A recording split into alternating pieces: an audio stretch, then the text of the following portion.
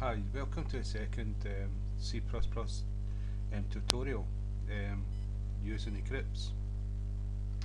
The last tutorial what we done was printed out hello world to screen, and so we showed you the cout command and less than pointing to the left, and also the int l command for a new line.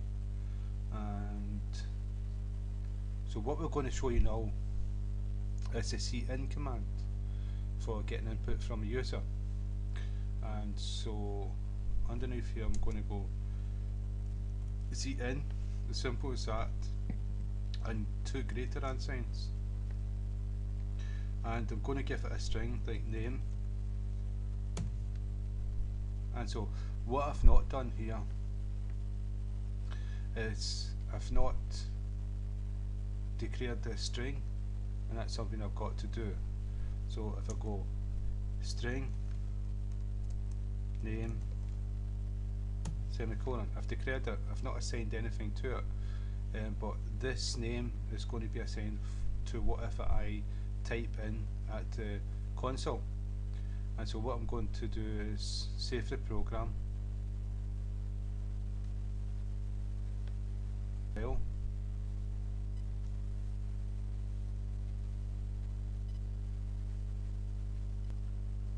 and that was successful.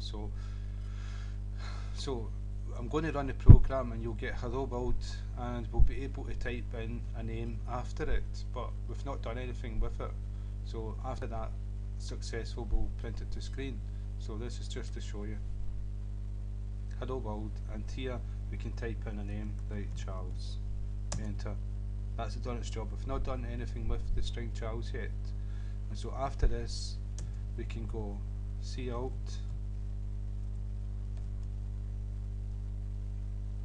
string is my name,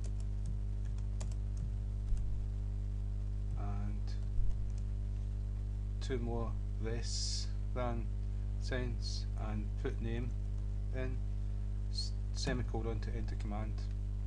Now what we're going to do is we're going to print out hello world, then type in my name, and once I type in my name, hit enter, it's going to print out this is my name with what I typed in.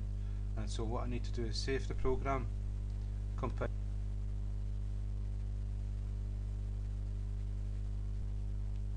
run the program,